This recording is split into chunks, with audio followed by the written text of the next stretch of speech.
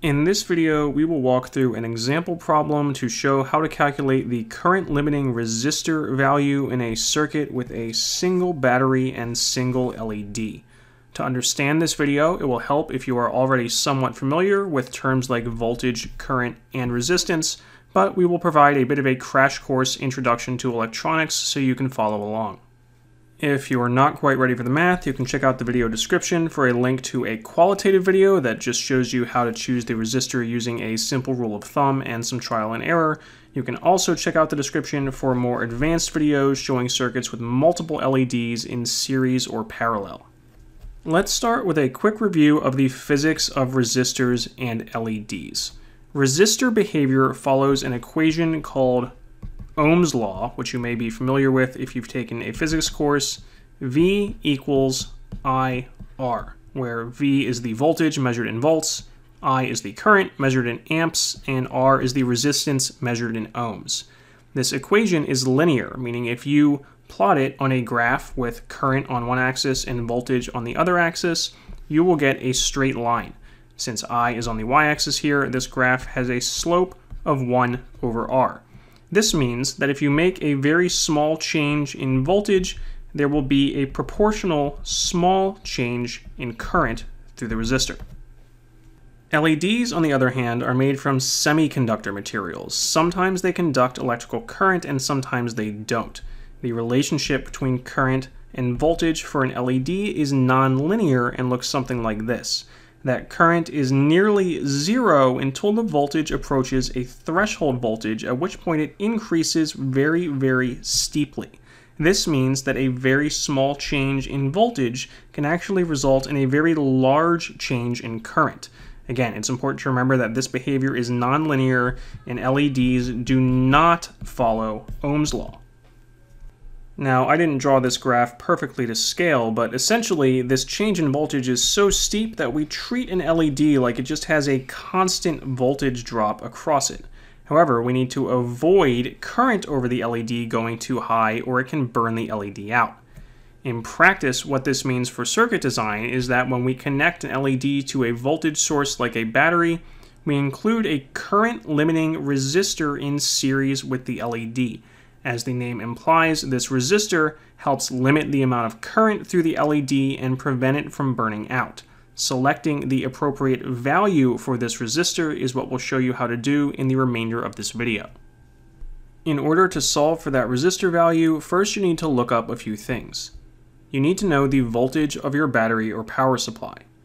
Then you need to know the threshold voltage, also called the forward voltage drop of the LED, and the rated current for the LED. You can find those two things in the LED's datasheet, which you can usually look up on the website where you bought the LEDs. Once you know your battery voltage, the LED voltage, and your target current, then you can solve for the resistor value. For purposes of this example, we are going to say that we have a 9-volt battery, an LED with a forward voltage drop of 2 volts, which is usually in the range for a red LED. This voltage actually depends on the LED's color, and you can look up tables online that show how that voltage changes with different colors. And finally, a desired LED current of 40 milliamps, which is maybe a little high. Usually they're rated more around 20 milliamps, but sometimes you will find them with higher current ratings. So given those three known values, we're going to solve for the resistor value R, and we do that by applying Ohm's law to this resistor. So this is where we are going to get a little into the circuit analysis part of this video. Don't worry if you don't follow this completely. If you haven't taken a physics class, you can just jump ahead to the equation, take my word for it, and use the equation to calculate the resistor value. So, applying Ohm's law to this resistor, V equals IR. First, we are going to rearrange that equation because R is the value we want to solve for. So, dividing both sides by I, we have R equals V over I. And now we need to figure out exactly what this voltage and current are. The current is easy because the resistor is in series with the LED, so we know the current through them has to be the same. So, the current through the resistor has to be equal to the current through the LED. The voltage is the tricky part if you aren't familiar with circuit analysis. Voltage is measured between 2 points. Voltage is a potential difference. So we need the voltage drop or the voltage difference across this resistor. And we can calculate that by measuring the voltage here and the voltage here relative to some other reference point in our circuit. And in a circuit with a single battery, that reference point is usually the negative terminal of the battery, and that is what we would consider 0 volts or our ground or reference voltage. So in this case, up here on the top side of the resistor, that voltage is going to be equal to the battery voltage. And then here on the bottom side of the resistor, in between the resistor and the LED, that is going to be equal to the LED's forward voltage drop. The voltage drop across the resistor is therefore the battery voltage minus the LED voltage. So there we have our equation to calculate the resistor value. We have the resistor value R equals the battery voltage minus the forward voltage drop across the LED divided by the desired current through the LED.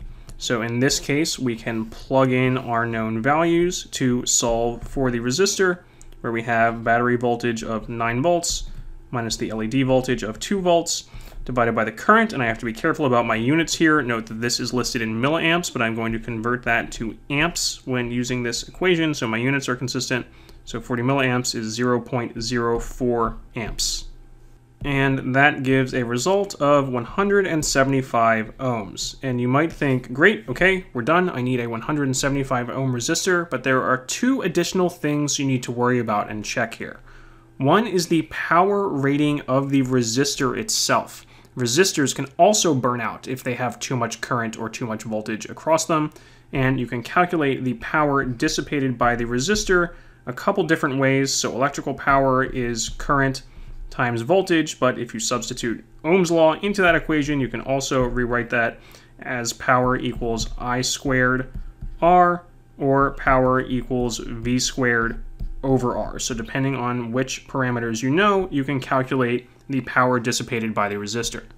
In this case, I am going to use the I squared R version, so I know the current through the resistor is 0.04 amps. I have to square that value times the resistance value I just calculated of 175 ohms, and that is going to give me a power of 0.28 watts or 280 milliwatts, and that could actually be a problem depending on the resistors I have purchased, because many common resistors are only rated for 1/4 watt or 250 milliwatts. So in this case, with this circuit design, even though I have chosen the resistor value to give me my desired current through the LED and prevent the LED from burning out, I am going to risk burning out the resistor if it does not have a high enough power rating.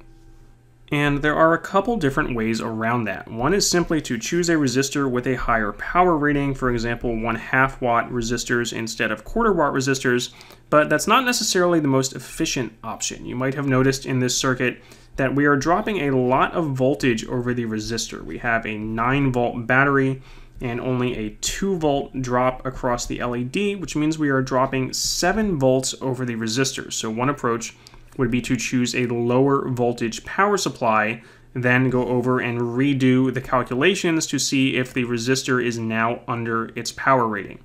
You could also choose a bigger resistor value. This might decrease the current through your LED slightly, but that might not result in a very noticeable change in brightness if it's just a decrease of a few milliamps, so maybe that's okay. This also relates to the second point I was going to mention. Resistors typically only come in specific values. You probably don't have a resistor with the exact value that you calculated on hand.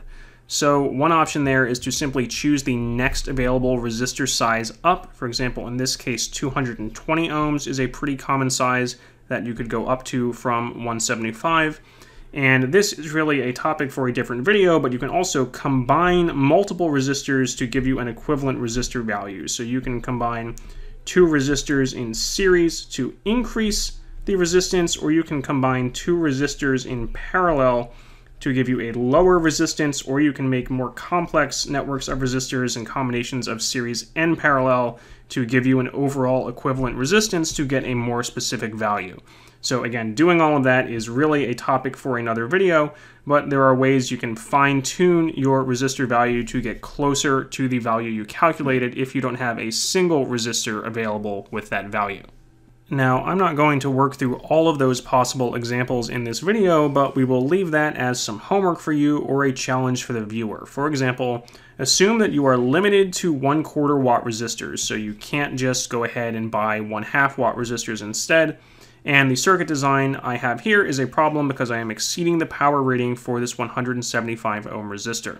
So see if you can figure out a solution, for example, either by decreasing the battery voltage or choosing a larger resistor value here and then calculating the actual current through the LED that keeps the resistor under its 1/4 watt power rating. In the following videos in this playlist, all of which you can find linked in the description of this one, we will look at the efficiency of these circuits and how much power is dissipated by the resistor versus the amount of power converted to light by the LED and the amount of power supplied to the circuit by the battery, as well as designing circuits with multiple LEDs, including different configurations like parallel and series, and answer the question whether it matters if the resistor goes after the LED instead of before it in the circuit. Again, you can find all of those videos linked in the description of this one.